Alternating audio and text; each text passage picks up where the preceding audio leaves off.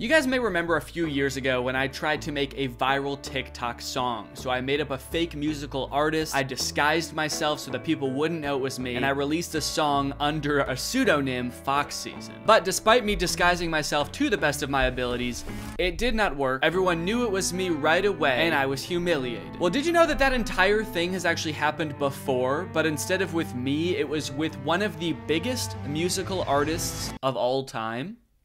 Well, I also did not know that. Apparently in 1999, Garth Brooks, one of the most famous men in the world at the time, created an alter ego named Chris Gaines. Sex.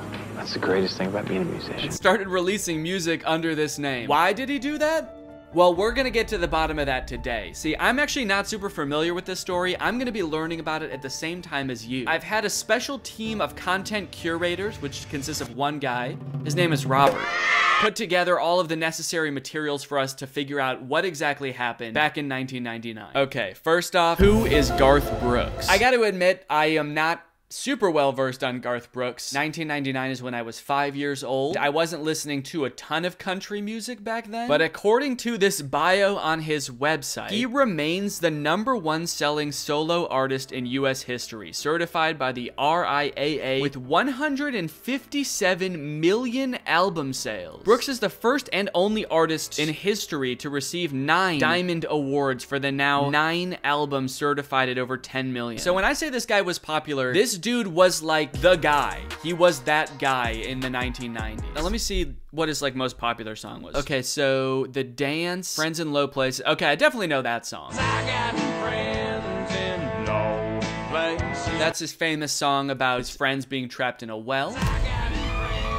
Also, Garth Brooks' website is insane, dude. I'm trying to read his bio, and there's like a laser light show going on in the background. What is this? Makes it so hard to read. I started getting dizzy when I opened this website. Garth Brooks, you gotta hire a new web designer. Maybe he doesn't want people to read his bio because he's embarrassed about the whole Chris Gaines thing. Okay, then Robert says, then in 1999, at the height of his stardom, Garth Brooks took one of the weirdest swings a pop star has ever taken. Who is Chris Gaines? Barf Brooks. Garth Brooks' alter ego explained. And there's a picture of him. Yeah, so a big part of this apparently is his disguise. So hold on, let me show you what Garth Brooks actually looks like. This is Barf Brooks, and this is Chris Gaines. Very clearly a country singer, very clearly not. Is he wearing colored contacts too? Okay, maybe we'll learn more about the disguise later, but let's get into the article. Many artists, regardless of their respective mediums, do sometimes decide to attempt a change of pace when it comes to the art they put out there in the world. Photographers might decide to switch things up by going from black and white imagery to vibrant color for once. That's funny to use a photographer as an example, because like imagine you hired a wedding photographer and they show up and insist on like shooting your wedding photos in a different style than what you agreed on. But not only that, they're also in a disguise. They're super emo looking with their hair over one eye, and they're like, I was thinking that we could do all of your photos in black and white with just like one pop of color, maybe just like only red. While not many musicians will take on a whole new identity for change of artistic pace, but award-winning country music superstar Garth Brooks did. The guitar-playing legend once went completely against the grain by taking on a whole alter ego. He changed his hairstyle and outfits and released an album under the name of Chris Gaines. Side note, every time I read the words Chris Gaines, I am gonna accidentally think of Chip Gaines, of Chip and Joanna Gaines, the house renovator from Fixer Upper. Maybe that's him too, dude. We don't know. I've actually never seen Garth Brooks and Chris Gaines and Chip Gaines all in the same room together. Was this like as his career was starting to fade into irrelevance, or is this like at the height of his fame? It seems like it was at the height of his fame. That makes it so much more insane. I could see like after your prime, you wanting to switch it up and do something else, but trying to do both at once? He was still Garth Brooks. I wonder if they ever collabed. In 1999, Garth Brooks and his production company Red Stroke Entertainment began to develop a film project that was meant to be a dramatic portrayal of a popular rock and roll musician named Chris Gaines. It was given the title The Lamb, but not much else detail at that point. Gaines was Australian, had dark hair, and even a soul patch, but not quite the features Brooks fans were used to at all. Every detail about Gaines was created by Brooks himself, apart from the songs, which were written by several other songwriters, including country music superstar Trisha Yearwood. Oh, who would later become Brooks' wife. Oh, that's a weird turn of events. Okay. Guess he liked the songs that she wrote a lot. I like that you ghost wrote those songs for me. How would you like to ghostwrite my vows for me?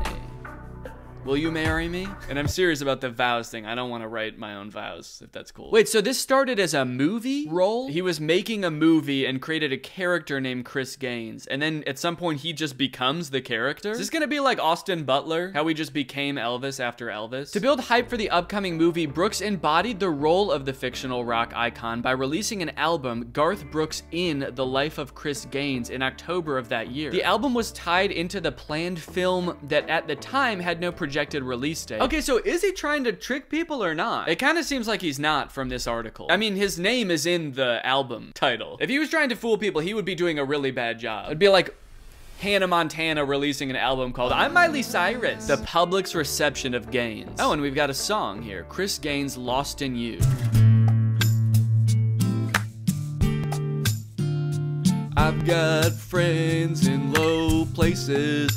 The song's just the same. It is very moody looking though. You are my godsend. It's definitely an interesting look he's got going on. Has he ever seen a rock star before? He looks like a cult leader or something. Why isn't he wearing shoes? Cult leaders don't wear shoes. That's in case you didn't get that reference. The masses weren't ready and ultimately didn't accept Gaines. Sure, Brooks fans gave his new style a try as the album actually went #2 on the Billboard 200s charts. However, the people who purchased the album were quickly disappointed and genuinely confused. I don't know what's so confusing about it. It's Garth Brooks in Chris Gaines. Wait, is that what the album was called? In the Life of Chris Gaines. It was rumored that even his most loyal fans simply didn't catch on to the fictional aspects of Gaines. Instead, they easily thought that Brooks was genuinely going off the deep end, changing his whole life around. People didn't understand the connection with the movie. They just thought he was changing his name, his hairstyle, taking off his shoes, and just completely changing his music style. As for The Lamb, Brooks' production company focused more on the marketing and promotion of the music, forcing any basic foundations of even just the movie's production to fall by the wayside. By early 2001, anything involving a potential movie seemingly stopped, and the life of Chris Gaines quickly went from destined to disappearing. So they never released the movie. Well, yeah, that's gonna make it way more confusing. I could definitely understand people thinking that you went insane. Actually, Garth. Is that his real name, Garth? Is that a name? Just sort of realized I've never heard that name before. Is he an alter ego? What is behind the name Garth? Makes it sound like it's some kind of evil plot. Who's behind this name? We have to get to the bottom of it, and we have to stop them. A garth is an enclosed quadrangle or yard, especially one surrounded by a cloister. What the fuck is going on? What am I reading? I think I clicked the wrong article. Oh, it is possible that the name Garth comes from Gareth. Okay, that's what I was looking for. Thank you for the quadrangle explanation. But it wasn't a total waste. The single Lost in You did make it to the Billboard Hot 100 Top 40 charts, which is still Brooks' only track in his career to appear on the list. Huh? How is that possible? Didn't we just learn he's like the most popular artist of all time? The song even went gold in the year it was released. The album as a whole did reach platinum status in Canada and double platinum in the United States as well. So it wasn't all bad. It was his most popular song of all time, and people actually turned out to like Chris Gaines way better than Garth Brooks. How much do you want to bet the movie wasn't even a real thing that was gonna happen? It kind of seems like maybe he made up the movie as an excuse when people started being like, we know it's you, Garth. And he's just like, what? Yeah, guys, I'm preparing for a movie where I'm like the coolest guy in the world. I play like the character of the coolest rock star you've ever seen. There's no more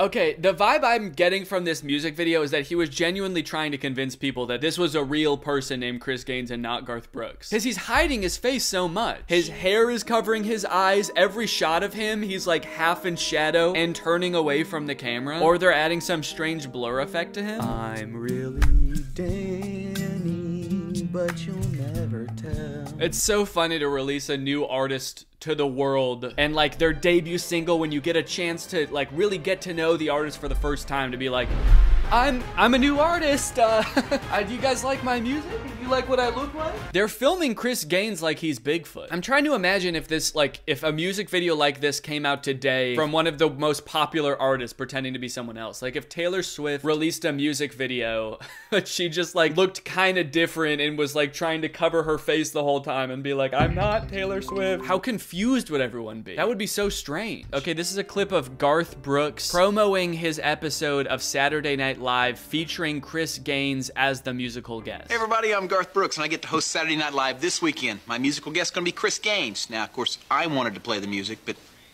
Mango wanted Chris. He's even pretending to be offended that they didn't ask him to be the musical guest. I'm feeling a little bit of cheekiness here. I feel like he's playing into it a little bit, the absurdity of it, so I'm not totally convinced that he's actually trying to pretend like Chris Gaines is a real person. Although maybe the cheekiness is just to give himself deniability so that when people find out it's him, that he can be like, no, I never... You guys, I was joking the whole time. I thought you knew that. Look how cheeky I was being. Okay, now we have Garth Brooks introducing Chris Gaines as the musical guest on SNL. Ladies and gentlemen, Chris Gaines. Wait, how did they do that then? Was this part filmed before and not actually live? That way he could be in costume the entire time?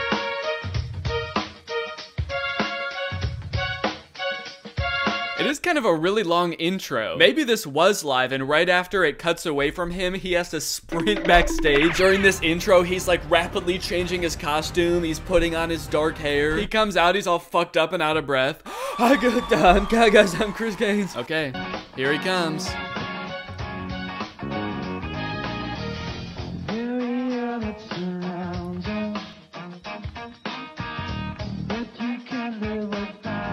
Gotta say, it does not sound great. Undercover boss look. God, I feel like it would be so embarrassing to be Chris Gaines. He must have felt pretty low after this all went down. Do you think Chris Gaines is the friend that Garth was talking about in that song? Friends in no place. The fact that this movie never came out is so crazy because he's like such a character in this. Like he's acting like a stereotype of a brooding rock star. I feel like before the last Borat movie came out, Sacha Baron Cohen was going around in character a lot, just like doing shenanigans, using like YouTube videos, promotional stuff as Borat.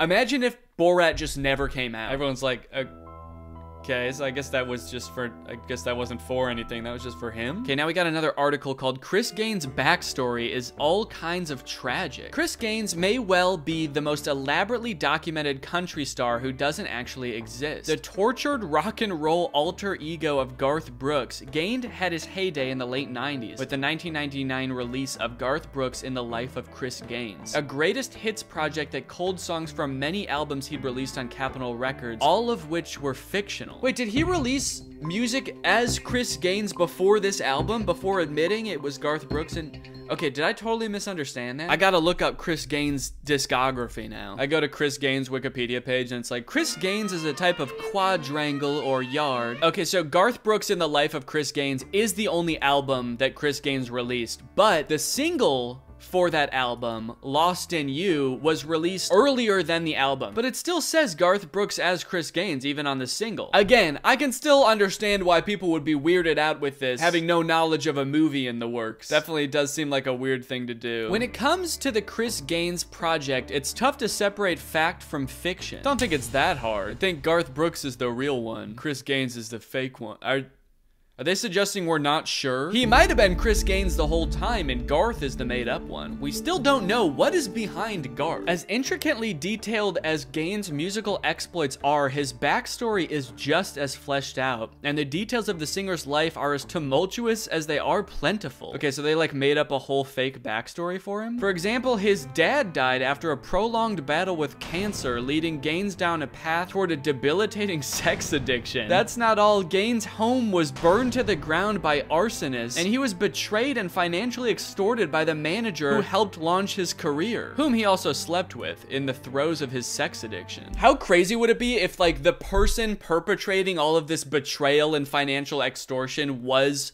Garth Brooks in this made-up backstory? He just accidentally makes himself out to be this huge asshole. The list goes on. Gaines nearly lost his life in a car crash that had severely injured his face, ultimately permanently changing the way he looks. Maybe that's why he's covering his face with his hair all the time and doesn't want to be seen by the camera. And perhaps most centrally to the torment that plagued his career, he lost a good friend and musical partner named Tommy in a horrific plane crash. Has anything bad not happened to Chris Gaines? Like, we get it, he makes dark music, music, so it makes sense for him to have a dark past. You don't need to throw everything in there. What was this movie gonna be? It's just a series of bad things happening to this guy. Sounds like a miserable movie. If Gaines were a real person and his life had truly taken place, it would be tragic. But as a fictional narrative, it's a testament to how hard Brooks and his collaborators worked on every detail of the Chris Gaines project. Yeah, it seems like they worked really hard Googling worst things that could happen to you and then just shoving them all in the script. When Brooks first debuted Gaines' work, some fans hailed it as a great rock and roll joke while others were puzzled. Probably the worst reception you could get for a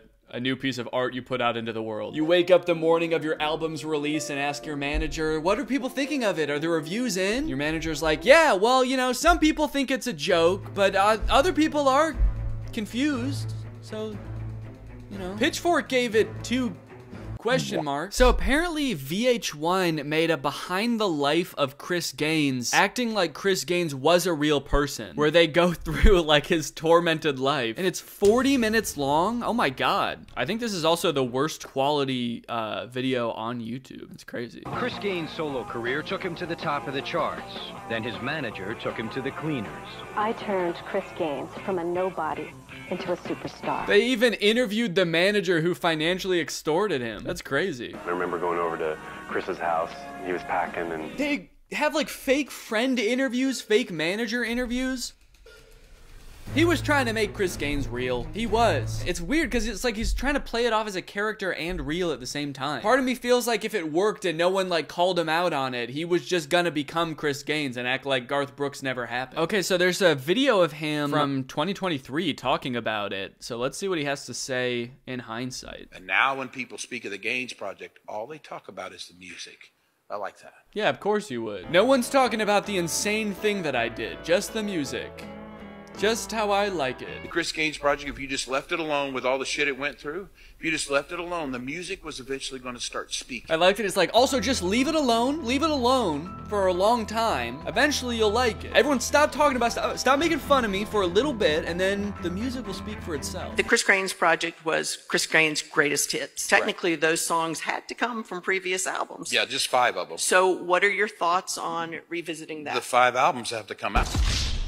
The 5 albums have to come out. Yo, the 5 albums have to come out. Okay. Could we finally get a Chris Gaines comeback season? During an extensive Q&A at Billboard Live, In Conversation, the country star confirmed his intentions to release more music as the controversial character. Well, I, for one, am very excited and cannot wait for Chris Gaines to come back. And Chris, if you ever want to collab on a song, I know a really great up-and-coming musical artist named Fox Season who would love to work with you. All right. Well, that's it. I'll see you guys next time. Bye-bye.